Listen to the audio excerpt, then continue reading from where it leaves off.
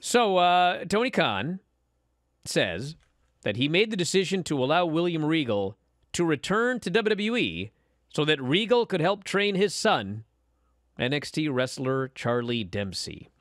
He said in a pre-Ring of Honor Final Battle media call that he first learned Regal was hoping to return to WWE during what was a difficult time for the Khan family.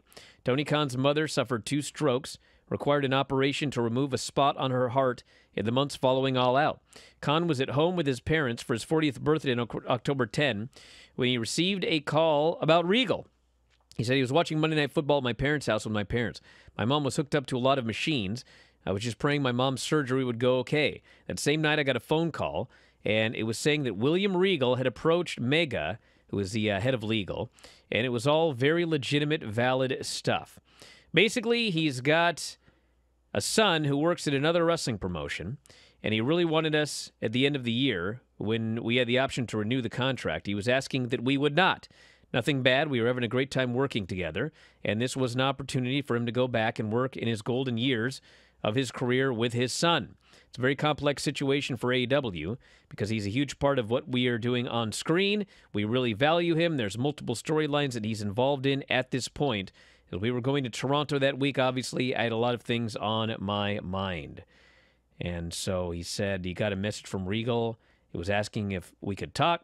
I made time to talk to him, and I went outside the hospital, sitting on a park bench in front of the Mayo Clinic on Sunday night. We had a really long, good talk. It was very positive. He really had good intentions. I'd like to say, for why he wanted to go back, it made a lot of sense to me that he would want to work with his son and be with his son. So anyway, I can say there was no clause that allowed him to get out of his deal. But the situation, as it was explained to me, is he signed a essentially 1-year deal with a 2-year option. And the thing that was weird about it is I believe that you're not going to see him on, I mean, he's done. That stretcher job was it, I believe, for William Regal, and he's going to be going back to WWE. Now, there's a lot of questions about William Regal, Jon Moxley, MJF, the whole storyline, and I don't know what they're going to do, but I've been given the impression that tonight on the show, there is going to be an explanation. Now, how they do that, I don't know, but they're going to try to explain this situation on the show tonight, and I think that's going to be it for the William Regal aspect of the storyline.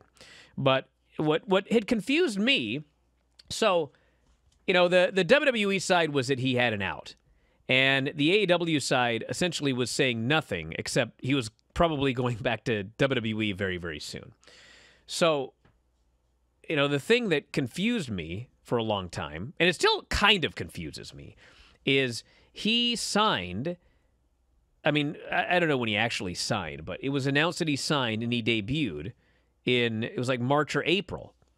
And so that's where a lot of this confusion came from, where it was like, well, did he have an out or did he sign a short-term deal? And if he signed a short-term deal, like, how did he know to sign a 9-month deal? And I still don't have the answers to these questions. What I think has happened is, in March, he signed a 1-year deal with a 2-year option, and he, Tony could have picked up the 2-year option in March, but Regal wanted to go. And because of everything Tony said, not only did Tony agree to let him go, but it appears that Tony, for all of these reasons, decided, hey, if you want to go now, let's do it.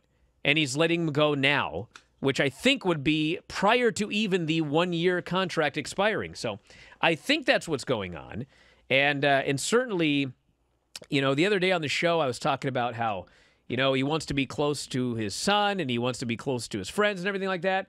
And he doesn't actually live in Florida. He lives in Atlanta, okay? But Atlanta, it's an 8-hour drive if he wants to drive. It's like an hour on a plane.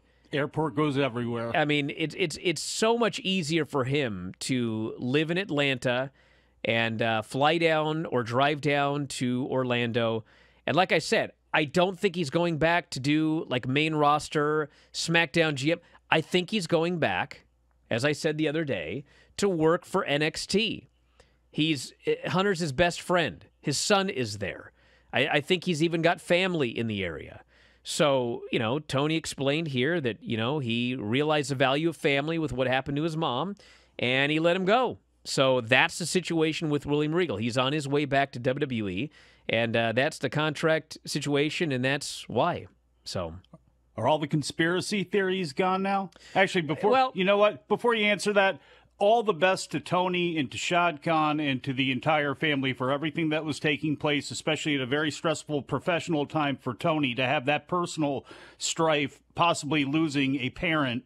That really needs to be stated, that, hey, all the best to them, but go ahead.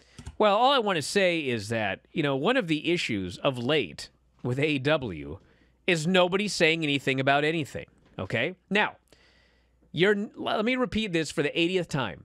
He's never going to talk about the fight. He's never going to talk about CM Punk. Like, these things are, the impression I've gotten from a number of sources is these are legal issues. He can't talk about it, okay? But he could talk about when people are hurt. He could talk about when people are off TV for this or that reason. He can talk, WWE doesn't tell anybody anything about anything. But, we know Drew McIntyre's hurt. They've told us that he is out with a medical issue. And, there have been a lot of people that have vanished off AEW television, and nobody says anything about anything. But there's really nothing, it's just like they're injured right now. And when they're better, they'll be back. But the reason there were so many conspiracy theories about William Regal is because nobody said anything about anything. And really all that needed to be done was this press conference Tony did, and he explained it, and now it's fine. So I think that this needs to be done more often. If there's something that everybody's got these conspiracy theories about, if there's a simple explanation for it, I think he just needs to tell us what's going on.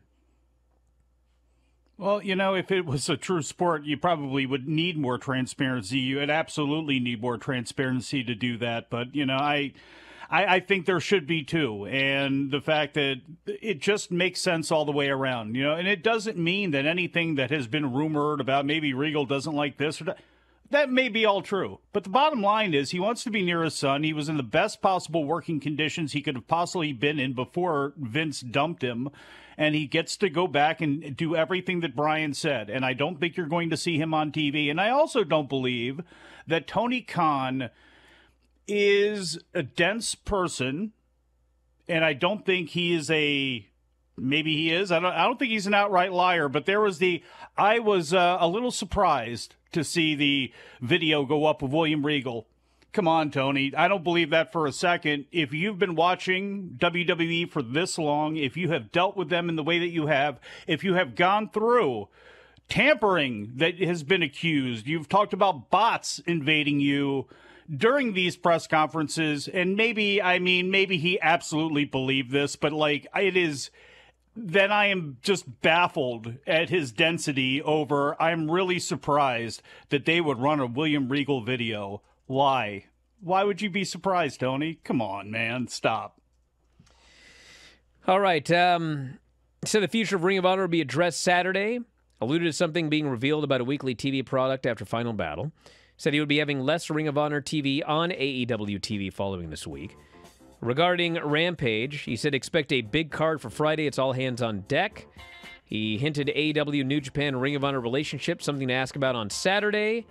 And he said tonight's a big night for the AEW tag team titles when asked about FTR and Final Battle.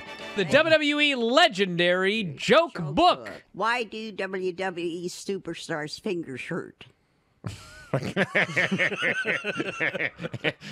Why were Gene Erkerlund's pants always so angry? Erkerlund? Where does Beth Phoenix shop online? Amazon? The Glamazon! Oh, yeah. Yep. No. No. I mean, no. No, that is the answer. Glamazon. That's what I said! You said Gramazon. No, I said Glamazon. There should be a Gramazon. Yeah, Gramazon, actually. You get like puppy We get it to pictures. you real slow. If you enjoy these videos, for just $7.99 per month, you can enjoy full-length editions of The Bryan and Vinny Show, Wrestling Observer Live, Figure 4 Daily with Tom Lawler and Lance Storm, the Mad Men Podcast, Speak Now Pro Wrestling with Denise Salcedo, and more, plus hundreds of archived shows, all in beautiful HD. Don't miss out. Join us today.